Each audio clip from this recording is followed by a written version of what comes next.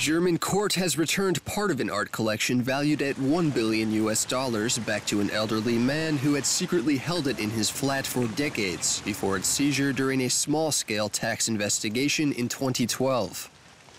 The decision followed an agreement made between 81-year-old Cornelius Gerlit and German authorities. Gerlit cooperated in an investigation to determine if some of the 1,280 pieces of art in his possession had been stolen or extracted from their original, primarily Jewish owners during the Nazi era, agreeing to return any items that were proven to be stolen.